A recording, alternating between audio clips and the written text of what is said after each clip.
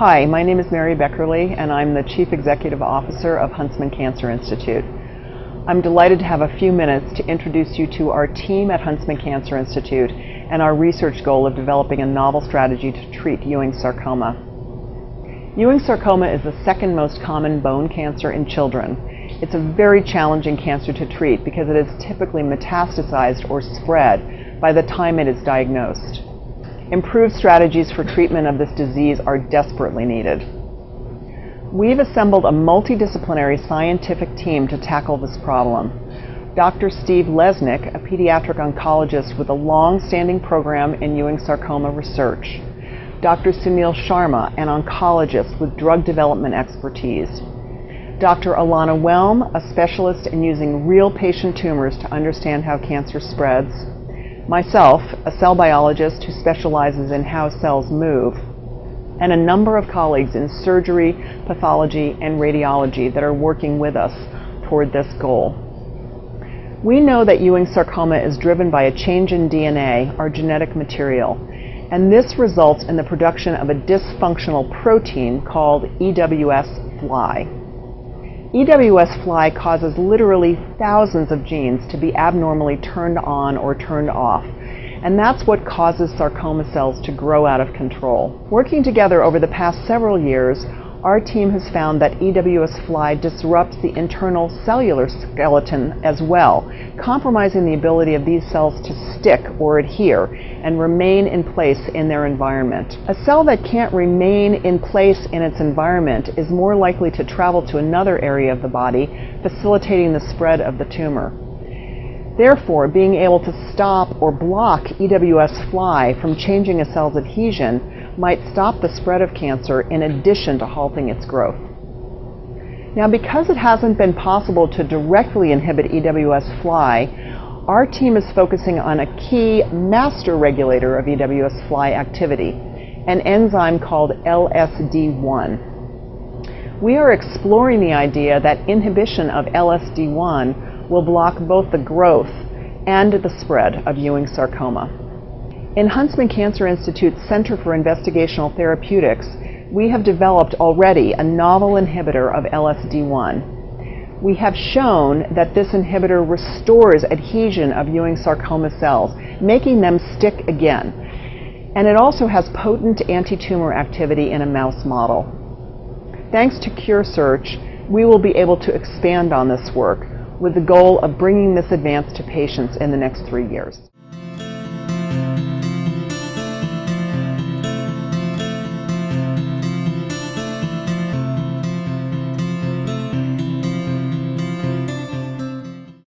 The project funded by CureSearch is being conducted in collaboration with myself, Dr. Irv Weissman, and Dr. Sam Cheshire at Stanford University. Dr. Weissman and his team have identified a protein known as CD47, which is overproduced in almost all cancer cells that have been studied, including pediatric cancer. Our goal is to use an antibody that is specifically targeting CD47 in hopes of stimulating the immune cells, known as macrophages, to take in and engulf these cancer cells. So far, studies have shown very little toxicity and have shown that this antibody could have potential effects on treating children with relapsed cancer for whom there are very few options. We feel that the Phase 1 clinical trials supported by CureSearch may lead to new approaches to treat and cure these children with relapsed cancer. Antibodies are important because they can be produced in mass quantities and in essence be taken off the shelf and used to directly treat children with relapsed tumors, including brain tumors, leukemias, and other solid tumors such as sarcomas. There are already current ongoing studies with a variety of adult cancers.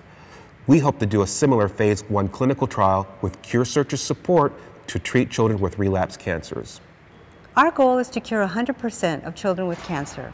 We know that the treatment we give our patients results in significant complications and long-term side effects.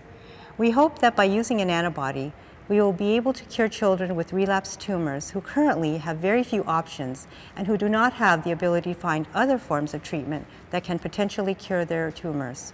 So with the help from CureSearch, we hope within the next few years to begin antibody therapies with a chance of treating these horrible diseases. And we thank you very much for the chance to be part of this.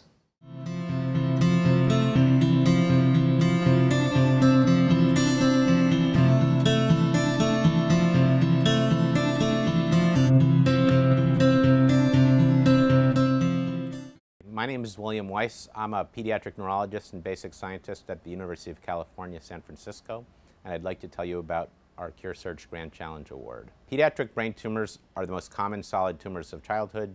Medulloblastoma, the subject of our award, is the most common malignant brain tumor. These tumors are lethal in part because therapies that are directed against the tumor also impact normal brain. So as we intensify surgery, radiation, or therapy, we intensify side effects that limit growth and normal cognition. So how do we do a better job in treatment? Technical advances over the last decade have allowed us to catalog mutations in brain cancer, and those mutations affect epigenetic regulatory proteins. These are proteins that direct specific regions of DNA to be actively transcribed or to be silenced.